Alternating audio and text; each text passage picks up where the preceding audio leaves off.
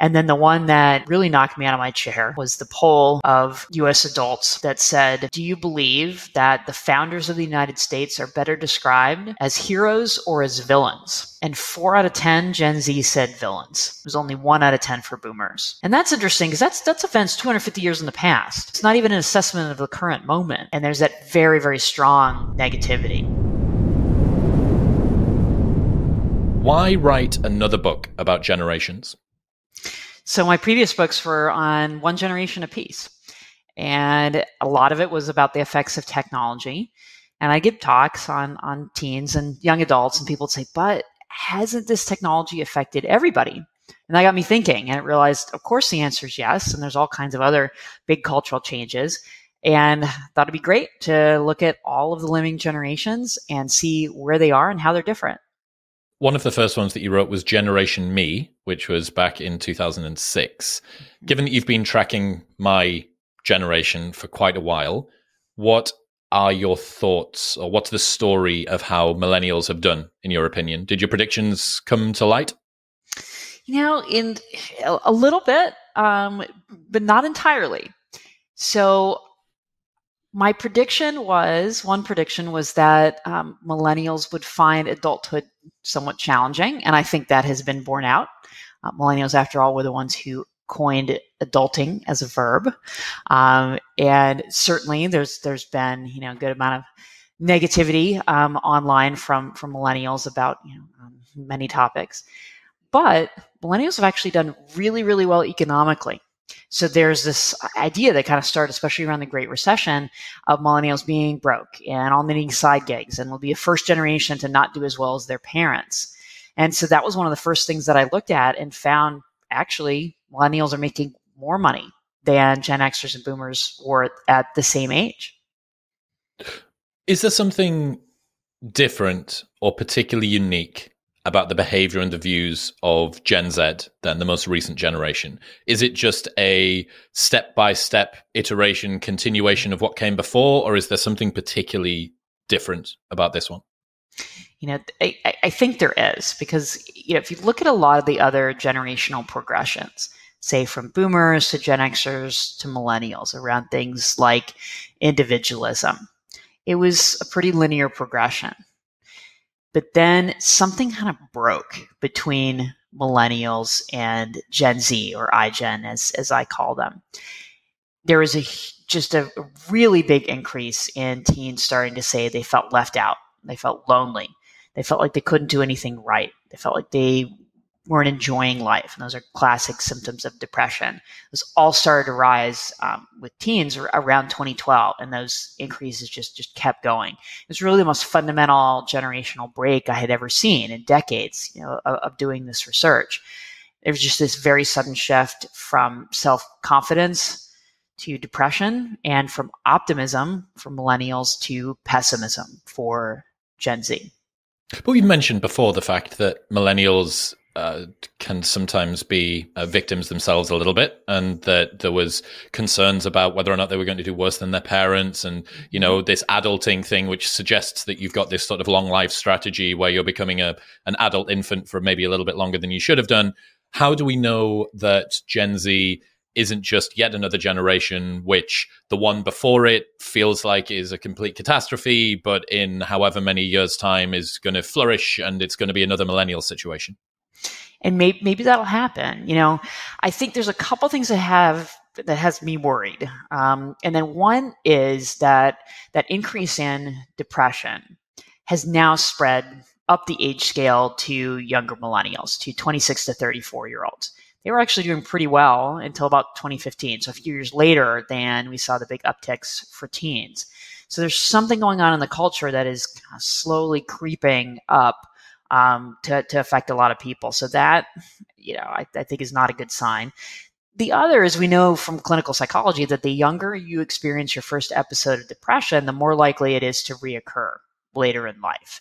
And with the rates now being so high among Gen Z, that's concerning. But even with that said, sure, we don't know what the future is going to bring in every way, and they could end up doing very well. Absolutely. What would you say is the story of mental health across the generations then? Yeah. So it's kind of a complex story. So we start with the silent generation. So those are the generation before the boomers. They actually look very good in mental health compared to the generation before them, the greatest generation who fought World War II, and then the boomers after them. And these are also people who are older now, who went through the COVID-19 pandemic, who were the most vulnerable and yet actually have the best mental health. So that's where we start. Then with boomers, mental health starts to look worse across the board. Days of feeling more stressed and in poor mental health, suicide rates, everything. It starts to look worse for boomers. Gen X kind of continued the boomer trends, actually improved them a little bit after, as teens, having a lot of struggles with mental health. In middle age, Gen X has actually done relatively well. Millennials did really well as teens, very happy, optimistic, but then that depression has started to come for them as well. And then for Gen Z is where we see, unfortunately, the most consistent downturn with pretty much every indicator, depression, self-harm, suicide, everything going in the wrong direction. Is it a challenge doing studies over such a long period of time in different environments with different people, potentially using different methodologies, longitudinally trying to compare them all, maybe across multiple territories? How accurate can you be with the data for this sort of stuff? Yeah, it is definitely a challenge. So what I've tried to do in the book is rely on the data sets that have been consistent for the longest period of time. So there's a survey of 18-year-olds in the US that goes back to 1976 and has used the exact same questions. There's one on poor mental health that has measured that since 1993. There's the General Social Survey, which has stuff on politics and sexuality and a lot of other things that goes back to 1972. Because you're right, that's what you have to try to find, is that data that has been consistently measured so you can make those comparisons. The most concerning statistic that I've seen, which has been floating around the internet for the last couple of months, the CDC found that nearly 1 in 3 high school girls considered suicide in 2021, a 60% increase since 2011. More girls also now report feeling so sad and hopeless they couldn't engage in their normal activities for at least 2 weeks in the last year. Why? What's going on with this? Why is it girls? Why is it not boys? There's also a liberal conservative split here. Mm-hmm. What is your reading of digging into all of the data? So it is happening for boys as well.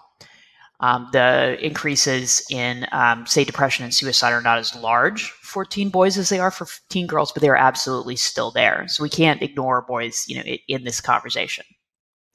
So that CDC data is just one data point out of many that pretty much all show the same pattern, that teen mental health started to get worse after about 2011. That's when that increase began to happen. And it just kept going. And just for context, teen depression doubled between 2011 and 2019. In other words, before the pandemic. So it's clear the pandemic is not the original cause of these trends. They started more than 10 years ago. So then we have to say, okay, what happened in 2011 that then kept going and reverberated across the decade that had the biggest impact on teens' day-to-day lives? And it's clear that that's new technology, smartphones, social media. The end of 2012 was the first time the majority of Americans owned a smartphone.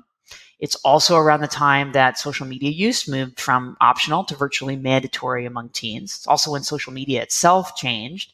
It's around when Facebook bought Instagram, for example, when the like button showed up and the retweet button on Twitter. All these things happened around that same time period. And that's when teen depression started going up. And it's not just the phones, it's not just social media. It's also that those had ripple effects. Teens also started spending less time with their friends face-to-face around that same time. They also started spending less time sleeping around that time. And those are both things that are likely linked to that increased technology use.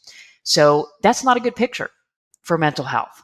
When you are sitting in your room alone, scrolling through social media at 2 a.m.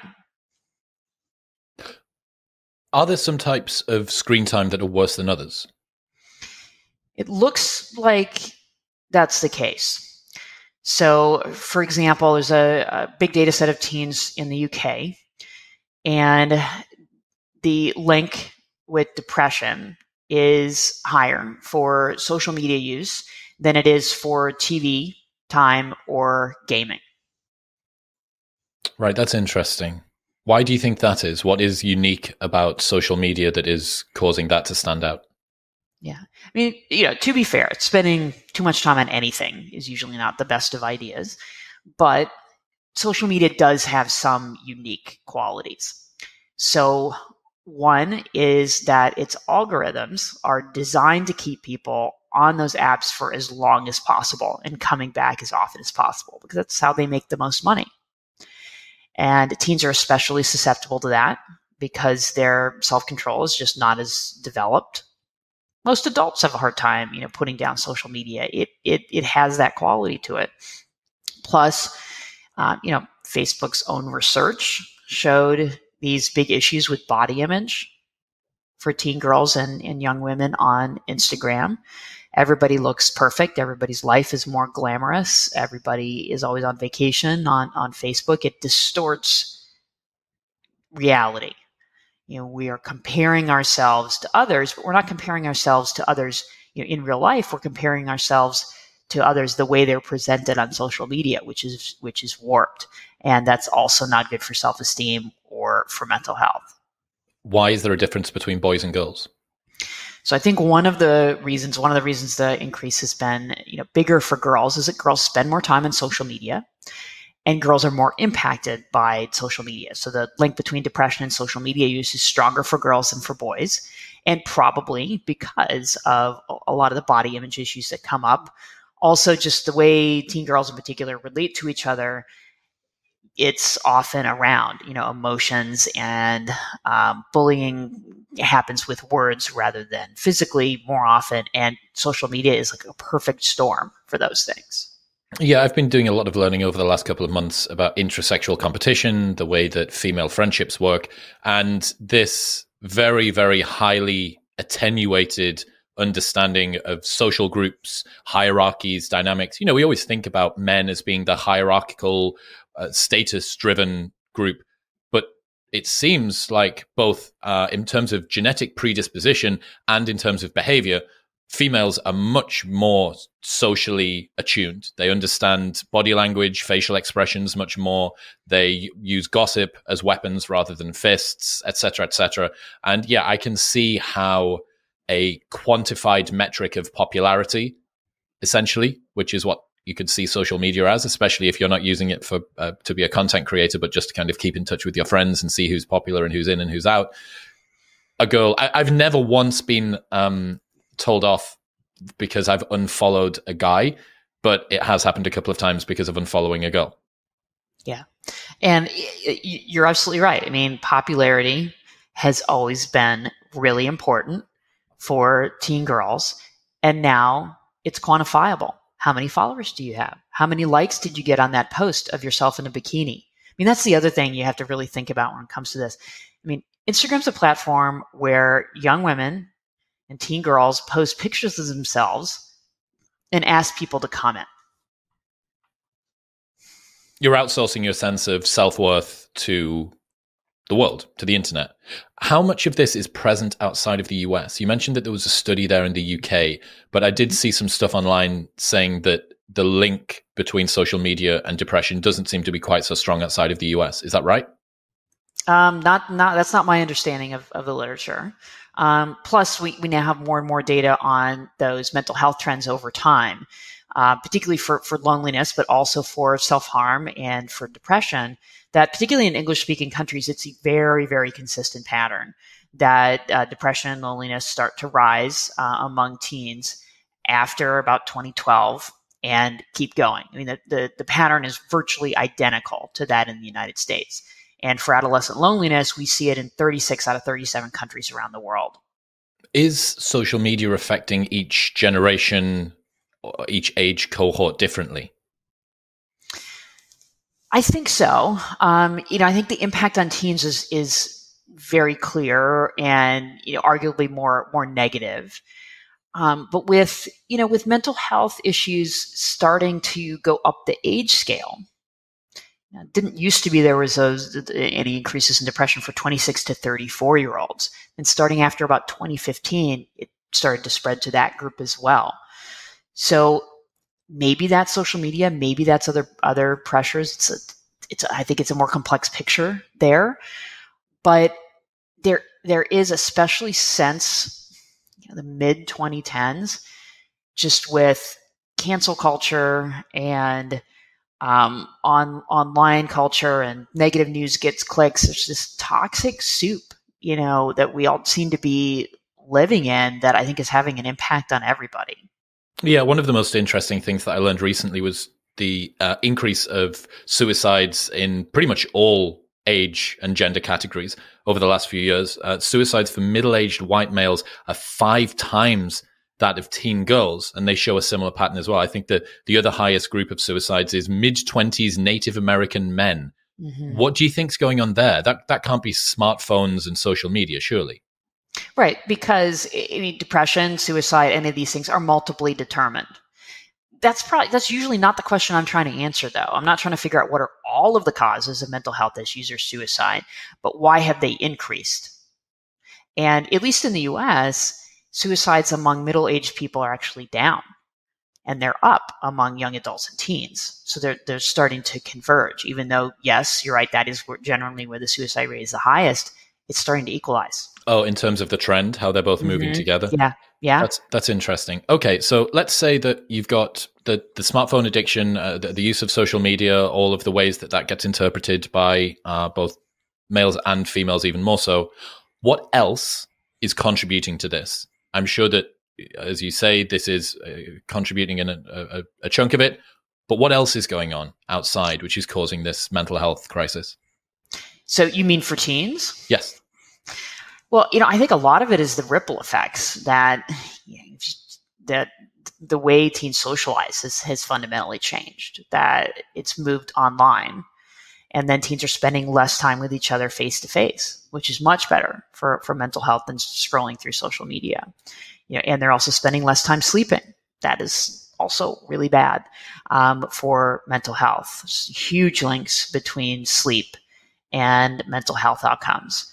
So it's like a perfect storm with the way teens spending their time outside of school is fundamentally shifted, and has shifted in a way that they're spending more time on activities that tend to lead to unhappiness and depression, and less time on activities that are protective against mental health issues. Yeah, so it's not just the fact that you're using social media, it is what that time on social media replaces. So you're losing some of the positives, and then you're adding on some of the negatives, and you've called that the ripple effect? Yeah, that's how I think of it. Sometimes I've said that the technology is the worm at the core of the apple. That it kind of all comes back to that it ripples out from there. And that's also the theory that I talk about a lot in the new book, is that technology has all of these wide-ranging effects. That it's not just we use different technology, it's how has that changed our behaviors? How has that changed our values? That, is just one example. Technologically developed times and societies tend to be more individualistic, more focused on the self and less on others. And what you get from that is, a mix of what's sometimes considered good and bad. You get more equality, but you also get more disconnection. Yeah, you said that the drivers for generational differences are individualism, technology, and a slow life strategy. What's the dynamic that's going on there? Why is that important? Yeah. So technology is linked to individualism because technology makes individualism possible. It makes it possible to live by yourself and to not depend on as many people because we have all these labor-saving devices and communication and everything else. And technology also leads to the life cycle slowing down. So at times and places when people live longer and education takes longer to finish, people have more time to grow up and more time to grow old. So the whole developmental trajectory from infancy to old age has slowed down. So children are less independent. Teenagers are less likely to do adult things like get their driver's license right away or have a paid job or go out on dates. Young adults marry later, have children later, settle into their careers later. Middle-aged people look and act younger than their parents or grandparents did. So 50 is the new 40. Older people enjoy longer lives and better health. So that's the slow life strategy. It has a huge impact on how each generation has lived their lives. Leads to a lot of misunderstandings. The grandparents are like, why are my millennial grandkids not married yet? But this is something all the generations have seen. It has kept going for quite a long time. And, my goal in the book is to help generations understand each other better. And I think understanding the slow life strategy and how that's played out is one big step in that direction. One of the things that I've become fascinated by over the last couple of years has been behavioral genetics, and the level of heritability of anxiety and depression is pretty high. But what we've seen is conditions of anxiety and depression, rates of that increase a lot in the last 10 years. How do you square that circle? The fact that we do have this massive biological predisposition, it is incredibly heritable, and yet we've been able to almost beat our genes in a bad way with the last 10 years.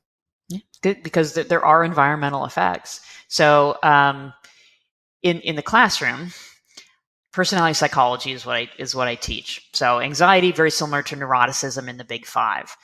Like a lot of personality traits, it's about 50% heritable. Well, more accurately, it explains 50% of the variation, in a group of people, that it's probably due to genetic heritability. That still leaves us 50%. Some of that's error in how we're measuring it, but I think it speaks to just how big these environmental changes are, that there is such a large genetic component, yet we have still seen these enormous changes. Because, some people are going to maybe never be depressed in any environment. Some people are going to be depressed in any environment they're in. But then there's a big middle group where the environment is going to have an impact. And it does. And, you see this over time, but you also see it in, other cultural comparisons. So depression is virtually unknown among the Amish. And it's not because they don't know where it is or, what it is, or that they don't get treatment for it. It's because their sense of community and how tight-knit they are and their sense of purpose is so strong. And if anyone is feeling sad, they, immediately get support. It's almost the opposite of an individualistic society. Yeah, I think one of the most difficult things that people have to swallow when they first learn about behavioral genetics is the fact that a good chunk of the outcomes that they're going to get with their self-development, their personal progress, is predisposed in one direction or another, that they have constraints. They don't have unlimited degrees of freedom, which in a meritocratic society is something that kind of feels uncomfortable. You want to be able to be anything that you can be, and you don't want to feel like people are starting off on different footings, especially with conversations about equity and equality.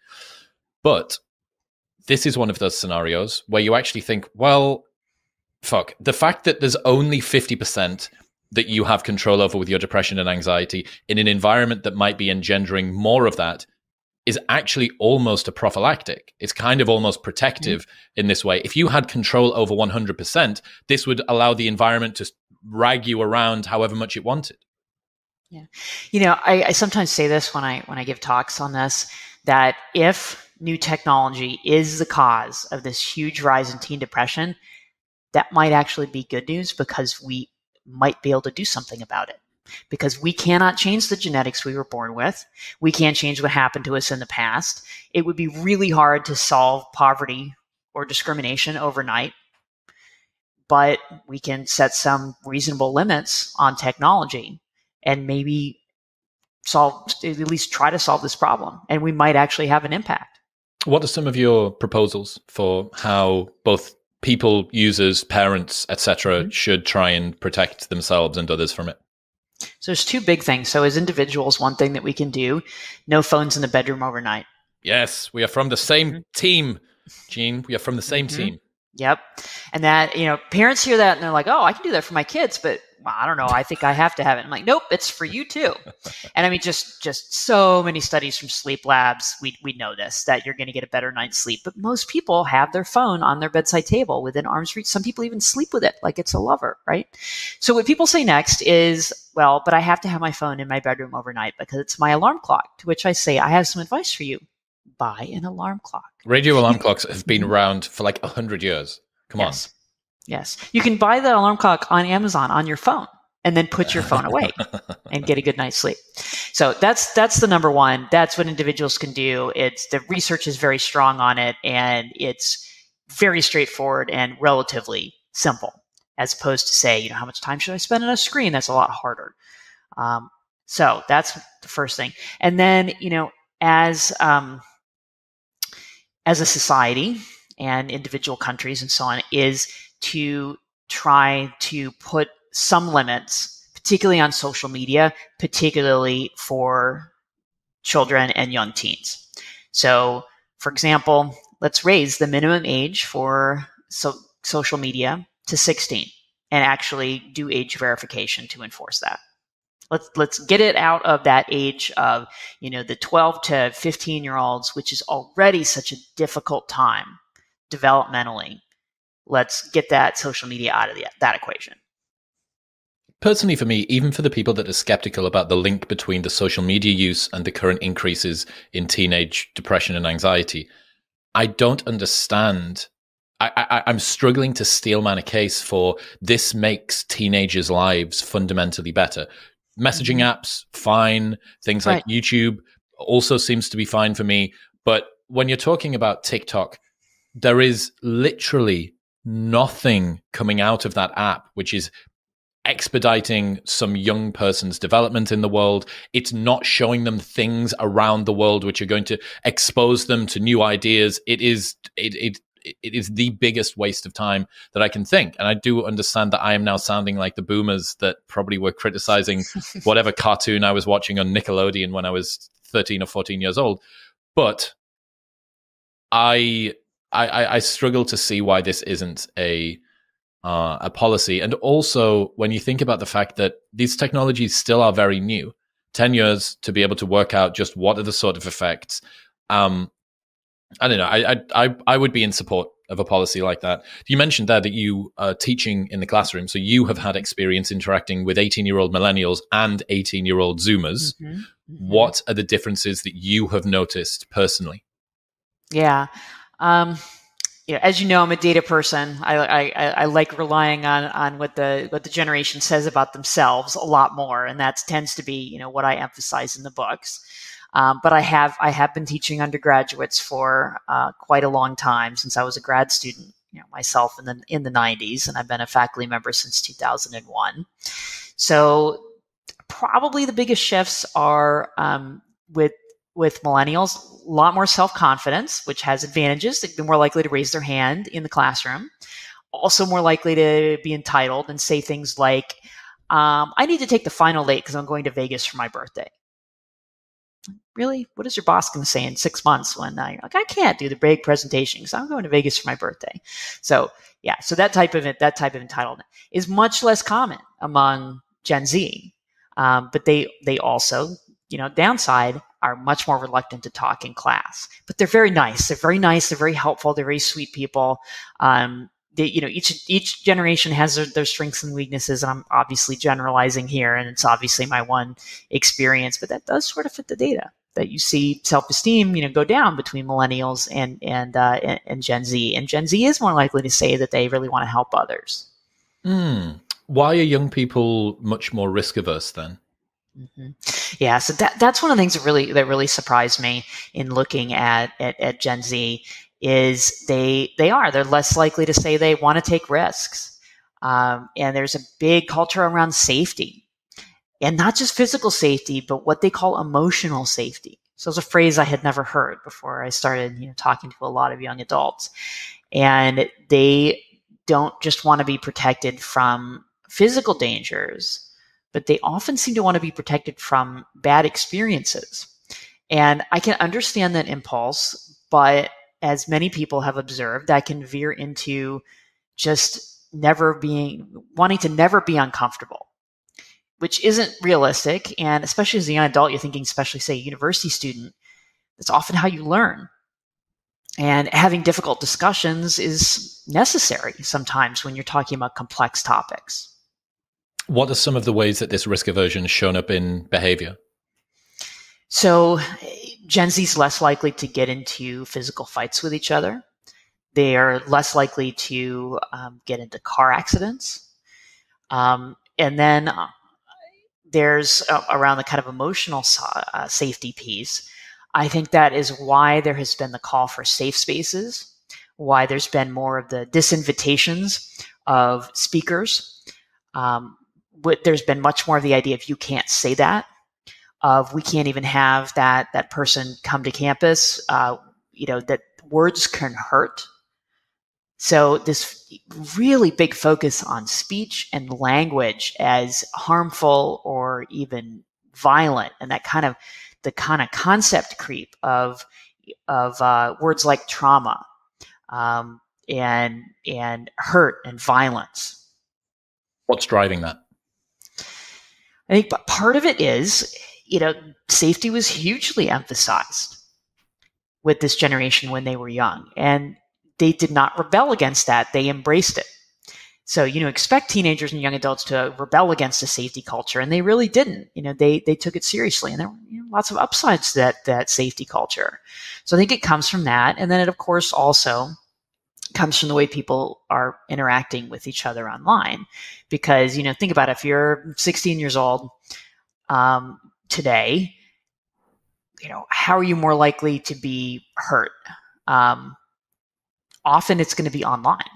That's where people are going to be nasty to each other, not to your face. And that's partially just the way the medium works. People are more aggressive verbally when they're anonymous and when they're not seeing the look on the other person's face. And that's what online culture is. And that's where so many teens are spending so much of their time now. Why was there more of an emphasis on safety and less of a pushback? I can't work out. I remember being told from my parents, we, as every young person is, they're concerned about your health and your well-being. What changed? Yeah. It's hard to say. I mean, I think there clearly was a fundamental change though, because Gen Z teens fight with their parents less than especially Gen X teens did at the same age. So, you'd think if parents were like safety, safety, safety, that they'd be rebelling against that by fighting about it. And that just hasn't happened. And I think it's partially because they're not as likely to want to say, go and drive around and do crazy things because they can do crazy things online. So I've got a bunch of interesting cottage industry obsessions at the moment, and one of them has been trying to work out why young people are having less sex than ever before. Mm-hmm. Yep. Sociosexuality, openness to new experiences, risk aversion, all of this to me seems to be driven by partly the ripple effect, I think, which is what you mentioned earlier on. And it seems that there are just so many other things that are convenient and comfortable to do that get in the way. And the reason that I like this as an explanation is that it seems to cover so many of the different bases that each individual person can find in their online use their own targeted version of an anesthetic or an analgesic that will allow them to not need to go out into the real world to face rejection from a partner, to deal with the discomfort of making up and breaking up, the risk of having sex. We are in a post-Me Too world. It's no surprise. When was Me Too? 2013, something like that. So 2018. Was it? Me Too was 2018? Oh my God. Anyway, my point being, we have these things have converged. Right? They've all converged together. And it seems like what a lot of people, especially guys, that are the ones that will face the most rejection. Women also face their own massive security risks in the dating market. But I think more frequent low-level rejection would be something that is felt by men. And if you are in an environment and a society which is more risk-averse, which has perhaps coddled and coaxed young people to not have to deal with these sorts of things, stepping out and facing the fear of approach anxiety and rejection and all of that, when you do have Tinder, online porn, video games, all of these things are potential distractions. What is your view on the current approach of young people to relationships, family life, casual sex, long-term marriage, all of that? Yeah. I mean, life isn't safe, and sex and relationships, don't feel safe either. I mean, you did describe for young men, and then for young women, there's, the fear of sexual assault. There's also a lot of complaints from young women that, young men watch so much porn, they think that's how real life sex is going to be. There's all of these things. But those certainly, there are those fears. Previous generations kind of looked at those fears and said, well, that's the price of doing business. And I think a lot of Gen Z, because they have these alternatives, has said, well, forget it, because there's all of these other things I can do, for a sexual outlet. And I think that goes a long way toward, explaining, what's going on. And not just as a sexual outlet, just, there's more things to do at 10 p.m. now, when there were 3 TV channels, it was all boring. Now you can binge watch almost whatever you want on Netflix or other platforms. We're slowly distracting ourselves outside of human nature. I think that's kind of true, and we're really seeing this in the surveys with teens as well, that the number of teens who say want to get married or at least want to have a long-term partner was steady since the 1970s until the transition between millennials and Gen Z about 10 years ago. That's when it started to go down. Same thing for saying that they're likely to want to have children. So I think we're going to see really big shifts in family life as Gen Z is of childbearing age, that the birth rate might never come back up, and that probably the marriage rate may suffer as well. That's another pet obsession of mine, the birth rate, global birth rate declines. But this is global, right? You're looking at South Korea, 0.8, Japan, I think just above 1, China right down in the bottom of the ones as well. US is 1.7, 1.8, something like that. Also not particularly good. The UK, Germany, absolutely ruined at the moment. And yeah, everyone remembers the R0 number from COVID. If it's above 1 for every person, there is more people giving more people. But if it's below 1, for birth rates, or below 2.1. Actually, it's 2. Yeah, 2.1. But if you have the equivalent, which is there are fewer people having fewer people, which makes fewer people to have fewer people, and so on and so forth. Right. I spoke to someone that added another wing into this, because I like that sort of demographic explanation. But their point was that females are very easy to sort of have social contagion and a mimetic nature to their behavior. And if motherhood is less seen, it is less inculcated in themselves. So you almost get, in the same way that birth rate decline and demographic collapse occurs in this kind of spread out step-by-step way, you also get an equivalent here, which is kind of like a psychological contagion too, that spreads out. Well, there's fewer mothers around, which means there are fewer mothers influencing young girls to become mothers, which means that there are few all the way down. Yep. Yeah, it builds on itself. And I think it's especially true, kind of guessing that it's that, we're not going to see much of a turnaround, because the birth rate really started to go down with millennials. Well, millennials as 18-year-olds said, yeah, I want to have kids. And Gen Z isn't even saying it at 18. Have you seen the TikTok trend of girl with the list? Do you know what this is? No. It's bad. So I wrote a newsletter about this a couple of weeks ago. There was a girl who printed out on a piece of paper 350 reasons as to why she didn't want to have kids. And it ranged from everything from literally growing a parasite inside of you to vaginal prolapse and all manner of obscure complications that can occur during childbirth. One of them was not being able to wear cute heels as much as I want. And it was, I think it ends up, she's printed it out. So visually, it's very, very kind of impressive and long. But it showed to me just how much the individual, their own freedom, themselves as a priority, it takes precedent, that you are pedestalizing your own ability. There was a recent street interview that just went up yesterday using a ton of clips from my channel, which I really loved. And a bunch of women mostly being asked, do you want to have kids? If not, why not? Et cetera, et cetera. And the answers, I know that these street interviews get very heavily edited. I'm always hesitant of using these as evidence, but you don't put words in people's mouths. These people are saying it for themselves. And it was stuff like, I go to music festivals every weekend. And if that happens, that means that I don't have time for a kid. I'm working on myself right now and I don't feel ready. Oh, how old are you? I'm 38. And,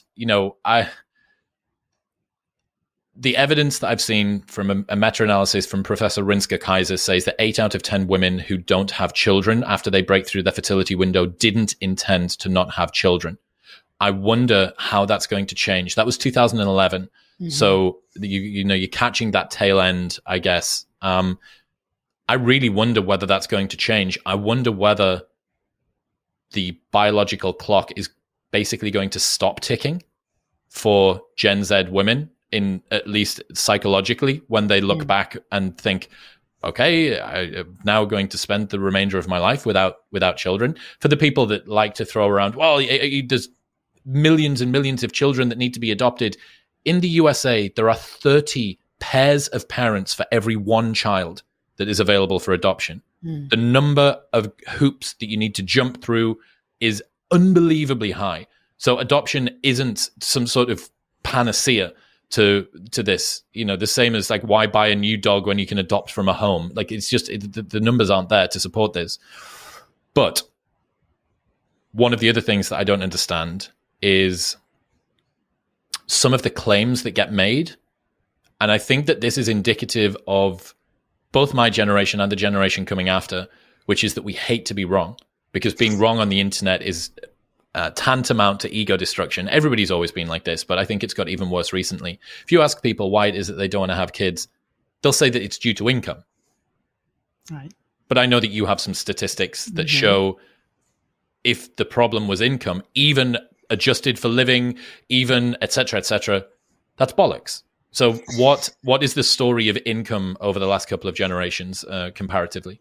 Yeah. So first, I have to mention there's been several recent polls of young adults who don't have children, and then asked those who said, yeah, I don't want children. Why? Personal freedom was almost always at or near the top of the list. So exactly what you saw in these on the street interviews. Income certainly comes up, but it's often, not the primary thing. So yeah, the story of income is interesting. Millennial young adults actually make more money than Gen Xers and Boomers did at the same age. Their wealth building has also caught up. That wasn't true for a little bit there, but it's now caught up. So there is a little bit of truth to the income idea, though, because most of those income gains have been from women. So you think about a heterosexual couple, and maybe the woman makes a little less than the guy, but they're both making a good amount of money, which is why those numbers are so high, for millennials now. Well, if they both keep working full time, then you have to pay for childcare. Childcare has always been expensive, and it's even more expensive now. So there is, a little bit of truth to it that it's more challenging than the old days when, the old bad days in a lot of ways, when women were not making hardly anything, and so if they quit their job, the family wouldn't really lose that much income if she stayed home with the kids. So there's that, but there's also some economists have looked at this that they looked in the U.S. at counties that had a lot of income growth. Well, you'd think, okay, if it was income, then you should get a big increase in the birth rate in those counties that had the big economic growth. It actually went completely the other way. The birth rate went down in those counties that had the big economic growth. And they think it's because young women were taking those career opportunities instead of having kids. So plus, if it took so much income to have children, why do people who are lower income have more kids than people with more income? And they do. So the income explanation, people have priorities, they make choices. And yes, certainly there are big problems with housing and childcare and so on, but it is not the only explanation. It's probably not the primary one. I find that so fascinating. there was a study done recently looking at lottery winners, and if a man wins a lottery, it seems like he's more likely to get married. If a woman wins the lottery, she's more likely to get divorced. And I think that it seems like in a modern world where you can be afforded all of the different opportunities and experiences that can be placed in front of you, there are lots of things to do, and having children seems basic. It just seems boring. It's like, I don't want to do this. Talking about the gender pay gap and the changes there, one of the insights I got from you was millennial women's incomes are much higher than the incomes of women of previous generations as a result of both higher wages and more hours worked. In 2021, millennial women aged 35 to 44 made roughly twice as much as boomer women in 1980 and over 20% more than Gen X women in 2005. Women 25 to 34 made similar gains. Men's incomes have fallen since 1970. They haven't fallen much. I mean, that's the way it balances out. Women's incomes have just gone way up. Men's incomes have gone down by a little bit. And you average it out, and what you get is pretty solid incomes. Why do millennials still feel poor then? I think there's a bunch of reasons. One is what we just described, that in heterosexual couples, you're going to get that challenge of, okay, is somebody going to quit or go part-time, or are we going to pay for the expensive childcare? I think that's one reason. Another reason that's often mentioned is housing. Okay, but housing is so much more. Well, those income statistics that I've been talking about correct for inflation, and housing is one of the main pieces of that inflation calculation. Plus, if you look at the data, at least up to 2020, afterward, got even harder. But up to 2020, millennials' homeownership rate was very similar to Gen Xers and boomers at the same age. It was less, but it was less by a couple of percentage points. It really wasn't as much. And given that more millennials went to college, that makes sense that in that 26 to 39 group, that you might have a little bit of tapering off, but it's really small. You'd think, given the way people talk about it online, that it would be, the homeownership rate would be like half in millennials compared to boomers, and it's not. So I think that, that explanation falls apart a little bit. I think a lot of it is the social comparison that people do online. That, who goes on Twitter and says, my income is great and my generation is doing awesome? That's not the norm. It's just not the way people, discuss these things online. And it's the same thing with news articles. It's so often this, boomers were the ones who are all successful, which isn't true either. And then they pulled up the ladder after they climbed up it so the millennials couldn't go up. I mean, that gets clicks.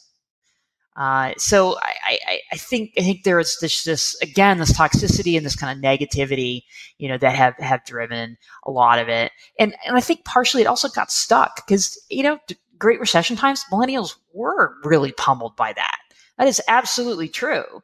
It's just that they roared back really well, say between about 2011 and 2019 in particular, but even during the pandemic, those incomes were doing very well for people in that millennial age range. Even if it's not as well as the people that they follow with blue ticks on Instagram are showing.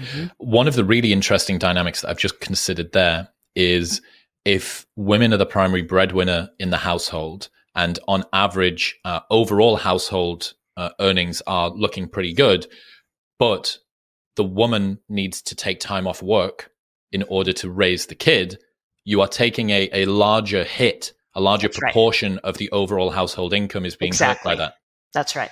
Yeah, and I think that's one of the big dilemmas, and it's also something to think about, in terms of the birth rate, because even though I think you're on the same page, a lot of this is around personal freedom. There is an economic component, and that's what the economic component is. It's the challenge of childcare. So, if you're going to concentrate policy, maybe that's where the policy should be around childcare. What's happening in education? College degrees and high school graduates lumped together. What's happening? You mean in terms of income? No, just in terms of people completing college degrees, people completing high school. Yeah, it's really, really amazing. I think we forget that it was really only a few generations ago, say the greatest generation born in the early 20th century, where it wasn't even really the norm to complete high school. Many of them didn't. That was very, very common. And then very few went to college. So with the silent generation, those born 1925 to 1945, it started to become much more common to finish high school and go to college. And then that kept growing. And it really, really came to fruition with millennials, who are the most college educated of the generations. And it's probably why their incomes are higher, by the way, because more of them did, get that college degree. So, that's just a really huge change that people forget about how large that has been. What about didn't I see something that the number of people completing high school has dropped recently? Aren't there more high school dropout, or people that aren't getting high school diplomas? Not that I know of. I mean, now it's possible that there were some weird things going on in the pandemic. Yeah, that might be what you're thinking of. But at least up to that point, it had been absolutely in the other direction. That dropping out of high school was a lot less common for, say, Gen Z versus Gen Xers in the 90s. That the high school completion rates used to hover in the 80s, and now they're well into the upper 90s. Yeah, one of the interesting stats I learned from Richard Reeves last year with his book of Boys and Men was that 7 times more males than females dropped out of college during COVID. And, you've got this massive retreat, this huge imbalance. It's going to be 2-to-1 females to males completing a 4-year US college degree by 2030. That's going to worsen the earning potential down the line. That's going to worsen their imbalance within the home in terms of who's contributing income, which is going to make having children even more of a burden in terms of the lost income from the female. It's a perfect storm. It is. And, maybe there will be more men who are the stay-at-home parent. That's already happened. But, is it ever going to be 50-50? A lot of people have their doubts. Yeah, I think, look, people can be what they want. There are ways to have unconventional household setups that will work out fantastically. But on average, I think that women's attraction is going to wane if they have a man that isn't contributing in the protector-provider role. That typically that's what happens. This is more than just cultural archetypes, as far as I can see. This is genetic predisposition. Status accounts for an awful lot. Mate value isn't something that we just make up. It's mediated through culture for sure, but it is rooted in biology, right? And these things can be bent, maybe even a good amount, but they can't be broken. And I do think that there are some challenges there. So what about changes to approaches in career, the workplace, younger employees? Why are they different? How are they different? Yeah, so the workplace changed a lot, of course. With especially with virtual work, that's starting to shift. Post-pandemic. But I think the most interesting changes are with Gen Z. By my calculations, the oldest of Gen Z are 28. So they're not just the new young employees at accounting firms; they're now the new young employees at the law firms, and in medicine, and in the faculty, and lots of other professions. So, the most important thing is the most simple. Do not assume your young employees are millennials anymore. They're not, and Gen Z is fundamentally different from millennials. But we're going to see, I think, a lot of the things that have come up on college campuses are already in the workplace are going to be even more so. And I think that's what we're already grappling with, and will continue to do so in the next few years. Are there going to be demands for safe spaces? Is everyone going to need to state their pronouns, not just in their email signature, but verbally? And I don't think these things are all bad. There's some very good practical things to both of those. But a lot of older generations are going to have some wrestle. Wrestle with them. I think that's a good verb. And then there's other things we've already really seen. So, like, one example I use in the book is just how it has become so common for university presidents to release statements about political events. And I think that's also now why young employees are demanding or asking that CEOs release statements about political events. And CEOs are kind of reluctant to do that. They don't want to alienate half of their customers but then their young employees are demanding it, and they're caught between a rock and a hard place. And I don't think that's going to go away. Oh, so the personal is political, but the professional is also political now as well. Exactly. Very interesting. Yeah. Have you seen, maybe getting out over my skis here, have you seen the newest season of South Park? I have not. There is one episode that I implore you to watch. And in this episode, Butters gets a job at an ice cream parlor. And Cartman is jealous because Butters has a job and it means that he's earning money. So Cartman decides that he'll ask Butters to get him a job. Butters pulls a favor and Cartman starts working there. Within the first couple of minutes, Cartman says that he needs to take a mental health break. Then he works from home for the remainder of the day because it's Mindful Mondays. And then it's like work from home Wednesdays. And it's finish early Friday. And he keeps on needing to take a mental health day and he's being overworked. Then he tries to get Butters to work in a co-op thing with him because he says, why are we working for this owner? He doesn't even do anything. Meanwhile, the joke is obviously that Cartman hasn't done anything at all or contributed to it. It really hits the nail on the head, I think, of one of the stereotypes that we have about this industry or this sort of current generation of people who in industry don't want to work particularly hard. But then there also seems to be some truth in this. The fact that there are increasing rates of mental health problems. Have you seen any data to do with sick days taken on leave for mental health absence, stuff like that? Yeah, I haven't seen that, but there are some interesting questions, around this for, one of the big surveys in the U.S. of 18-year-olds. It's a great place to sample. They're either going to go to university or enter the workplace, and so things around work ethic, like are you willing to work overtime, is a great example. So that one had actually been going up. So it had been on the decline for quite a long time with, from boomers to Gen Xers to millennials, younger people saying, that's not what I want to do. I don't really want to work that hard and I don't want to work overtime. And then about 10 or 15 years ago, it actually started to come up, with Gen Z started to be more likely to say, yeah, I'm willing to do that. I'm willing to work hard. And then in 2021, it went just like a huge, big decline. And who knows, maybe that's a blip. I don't know. But that was also, around the time of the idea of the quiet quitting and the Great Resignation. And yeah, some of these ideas of somewhat unrealistic ideas of, why should we have to work for a living? I don't know. I don't think I get this. Yeah, that's kind of how it works. Are you familiar with Nicholas Eberstadt? Do you know him?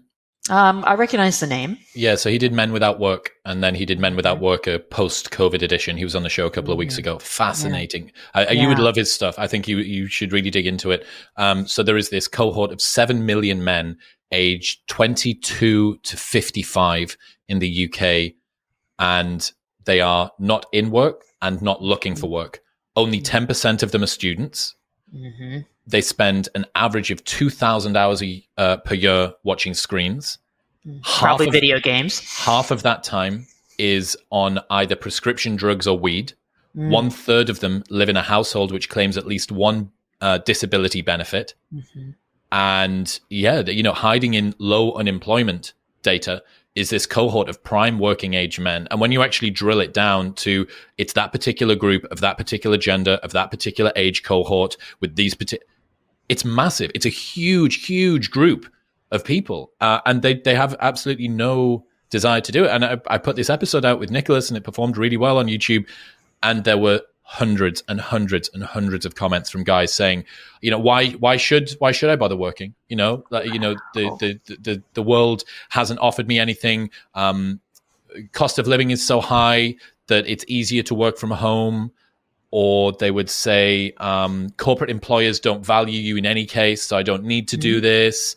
That because women are too full of themselves and because girls that are 4 out of 10s believe that they should be getting with a millionaire, that there's no point in me even working if girls don't give us the incentives to do it. And it felt like a fever dream. It literally felt like a fucking fever dream reading this thing and going, either some very, very appropriate ChatGPT bot has been deployed on my YouTube channel, like all with the same personality to try and troll me into believing that this is true, or I've managed to find a cohort of these guys that are, not even work skeptical, work negative. And it made me reflect. I wrote again another newsletter that reflected on a couple of conversations. One I had with David Goggins, who's this Navy SEAL hard guy, and Dana White, the president of the UFC, a video that I'd seen of him. And David Goggins looked me in the eyes a couple of months ago when we were doing this episode, and he said, "It's so easy to be great nowadays because most of the world is weak." And Dana White says to his kids, if you are even remotely a savage, you will run these people over because nobody has any work ethic at the moment. And it really made me reflect on those two things. And I understand that people don't want their greatness to stand on the shoulders of a failing society, right? You don't want to capitalize on what you feel like is increasing fragility that is spreading out around you. But for the people that listen to the stuff that we're talking about today and kind of despair and think, oh God, what's going on? Yes, civilizationally, this is a massive problem. But individually, if you are the sort of person that is concerned about this, you're probably not the sort of person that is going to actually be affected by it. So what that means is that the bar for greatness has never, ever, ever been set lower. It is so easy to decide and put a 5% of work in and a tiny bit of talent, and you are already ahead of almost everybody else because the bar is set so low. So that was me trying to turn a white pill out of a relatively negative bunch of stats that I'd learned at the same time. And a lot of people would answer to that, especially in the US, is yeah, but it's so much harder to get into these competitive colleges, which is true. But more people are going to college overall, so you could argue it's easier to get into college, period, maybe. But it is true that there is a lot of competition. More people do apply to the most competitive places. So I think that I'm guessing if Gen Z heard that would be their answer. They'd be like, nope, you're being delusional. It actually is more competitive, and that's what they have been heard. And there's some truth to that, but I also do think it's true. Maybe in particular, getting to the workplace. Yeah, if you're somebody who's really going to put in that hard work, maybe that is a little more unusual than it used to be. We've got the stats on overtime. You know what I mean? Yeah. Like right? It's there in front of you. If you're able to work on your mental health, if you're able to spend as much time off social media, go outside and touch some grass a little bit, that should be pretty protective. And again, the easiest thing to do to separate yourself out from any group is to look at what most other people are doing and avoid those things that that are negative toward them. Like, it's not hard. Right. There's this meme that Elon Musk tweeted about a year ago that I fell in love with. And it's this sort of traumatized illustration of a man with sunken eyes and scraggly hair. And he's sort of looking down at the floor and he says, dear Lord, why are you testing me so much? And then on the other side, there's this sort of Chad Jesus illustration that says, you literally need to put your phone down and go outside. And it just makes me think, like, look, again, the bar is set relatively low. Yes, these things are incredibly compelling. They're limbically hijacking. They're purpose-built to try and get you to come back. Variable schedule reward, all of that stuff, right? I understand. I have my own problems with my mobile phone too. But just a tiny, tiny little bit of wrangling, finding a group of friends who also want to better themselves too, that also want to kind of push back against comfort and convenience and ease. And this isn't to say that you need to live an uncomfortable or inconvenient life, but that there are ways to do this. So one of the other elements that we haven't spoken about yet, but is a massive contributor, is political stances. How has that wobbled and waned over the last few generations? Yeah, so, the biggest overall change is just a lot more polarization. And you see this among young adults too, the more identify on the extreme left or the extreme right. And that there's, in the US, you also get much more of an association over the last few decades with being liberal and being Democrat and being conservative and being Republican. People forget that used to not be as stark. And it's just become this environment where it's not just, oh, I disagree with that other party, but I hate them. And not only I disagree with that other person, but I hate the person. And we're there. Some people refer to it as affective polarization, affect meaning emotion. And that's what's really stunning. There's a big survey that's been done for decades and decades. And it asked people to say, on a temperature scale, how warm do you feel towards certain groups? And Democrats about Republicans or Republicans about Democrats is in frostbite territory now. And it used to be maybe, mid 50s, and now it's like 20. So there's just, a lot of negative feeling. It's almost like it's replaced religion, or, even more, something else where it's just like, that's the other. That's how we're dividing each other now, is it's based on politics. I saw a study that showed 1/3 of Democrats worry about their son or daughter marrying a Republican. Mm-hmm. Right. Exact same thing. Yeah. Is it true? So you mentioned earlier on Gen Z from college coming into the workplace and needing their CEO or president to comment on current cultural events. Something tells me that if you are conservative or Republican, this is not going to be the sort of thing that you're pushing. Therefore, does this suggest that Gen Z is more liberal, that they are voting more progressively? Well, the younger generations tend to be more progressive, and older people tend to be more conservative. It's the basic idea is that when you're young, you see the problems in the world and you want things to be changed. Then you get to a certain age in midlife where you say, hey, there's actually a lot of these things have changed. That's enough. We can stop there. So I think that's part of the dynamic there. But, people do sometimes stereotype and think, all of Gen Z is, liberal and Democrat, and that's not the case. There's a good third of them who voted for Trump. But even the conservatives like Trump a little bit less. So there's some generational break there. It's actually probably one of the reasons why he lost in 2020 was that he lost the support of more young conservatives. Is there evidence to suggest that this aging out of liberalism is happening more slowly or less? There's not, and it's the one thing we've kind of learned in the last 5 years or so is a really cool paper that made the case that your politics are at least somewhat shaped by who was president when you were a teen and young adult, and whether that president was popular. So the millennials who were young when Obama was president, a relatively popular president, will probably, this data suggests, tilt more liberal and Democrat their whole lives. So then if you look at that for Gen Z, it's a little harder to predict because neither Trump nor Biden has had particularly great, popularity ratings. So it's a little harder to see, what direction they're going to go in the future. And it is interesting because although they are a very progressive generation across a lot of social issues, they also, in terms of their behaviors, are almost more conservative in an odd way. Like they're less likely to drink alcohol and have sex, for example. But their views on most issues are pretty progressive on average. Why are these young people so much more negative about their country? I think that's one of the biggest questions that we have to try to answer. And I think one possible explanation, obviously there's a lot of toxicity online and that has a lot to do with it. But I think kind of the other piece of the puzzle that has not been discussed as much is that this is another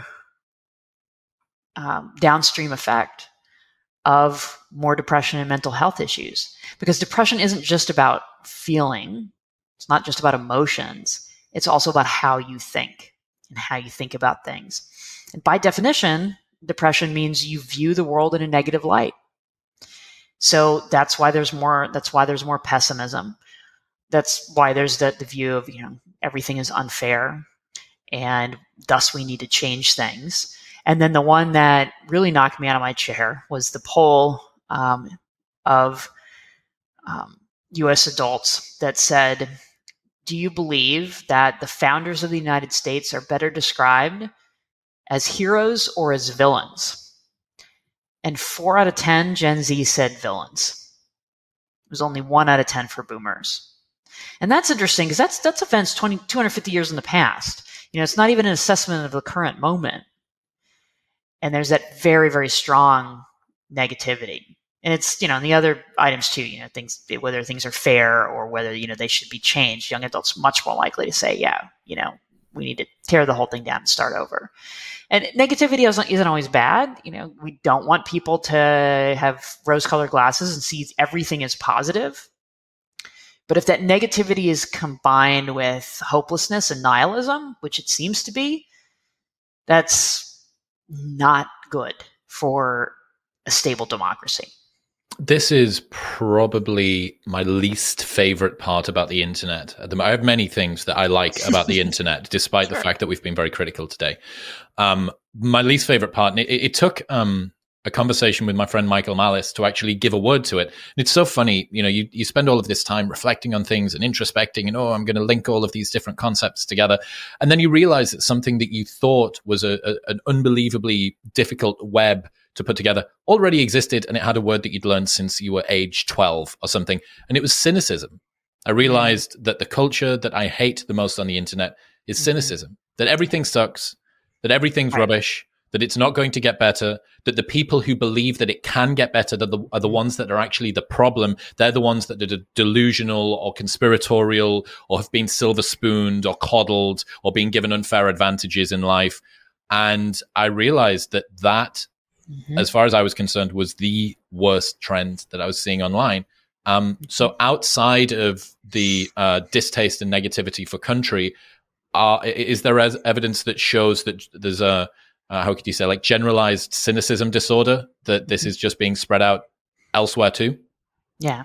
So there's this thing you're describing on the internet. I call it the hellscape narrative, and that's what you see. And things are worse than ever. Are they really? I don't know.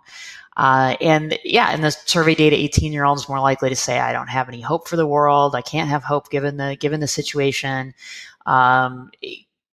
Locus of control has become more external, meaning, I don't think there's anything I can really do about it.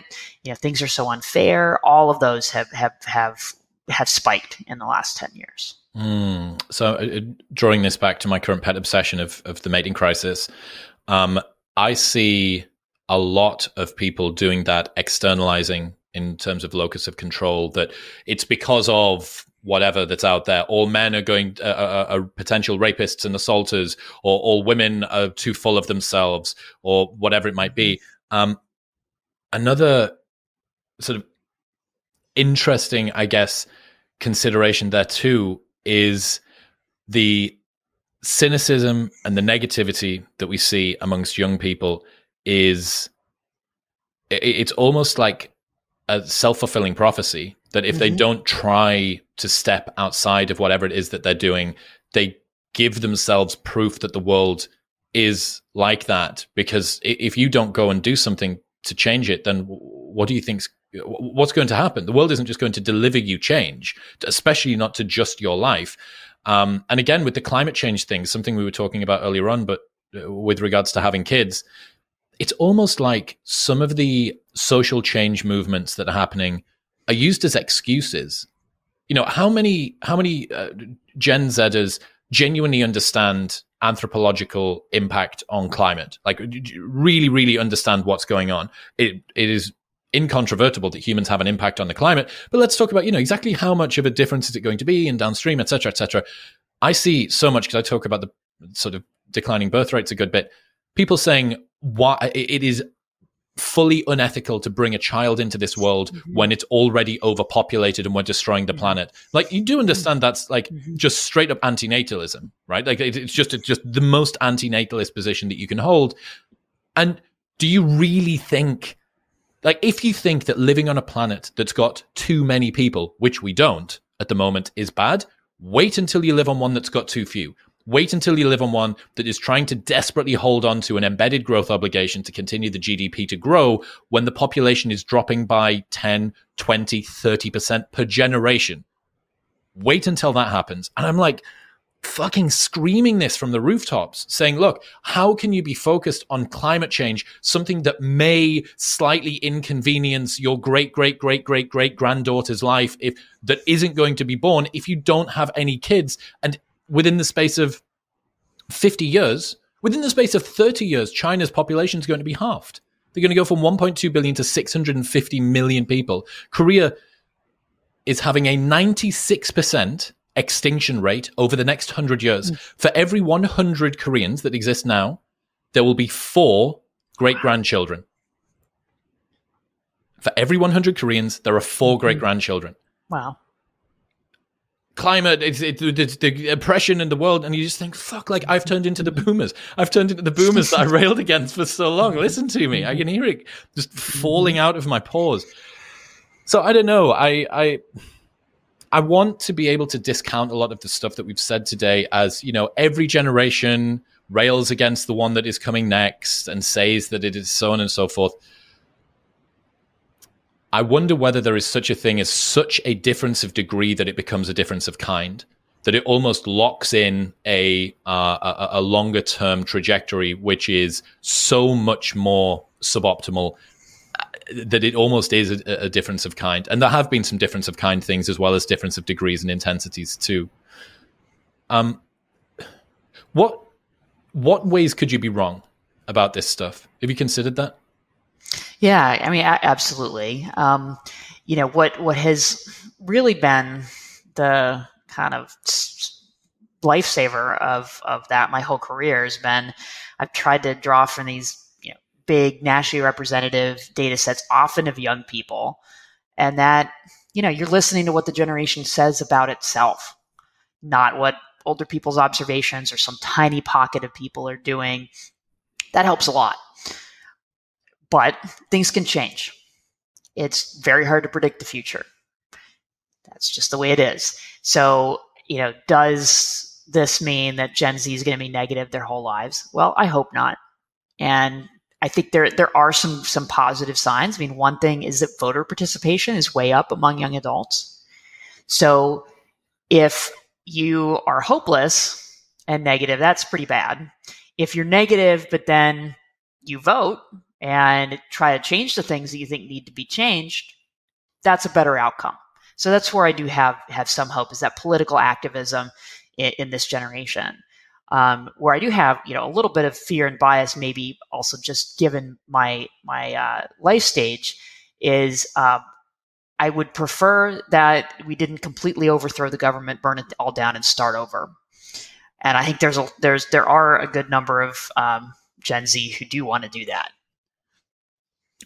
What are your predictions for the future? We've got, you call them the polar generation, or Generation Polar, or Gen A, Generation Alpha coming through. What do you think is happening next? Yeah. So we don't have that much data yet on this generation, but this is those born 2013 and later. So yeah, a lot of people call them Gen Alpha. I call them polars after melting polar ice caps and political polarization. So 2 things, that will be talked about and perhaps have an impact on them. The little data that we do have is troubling.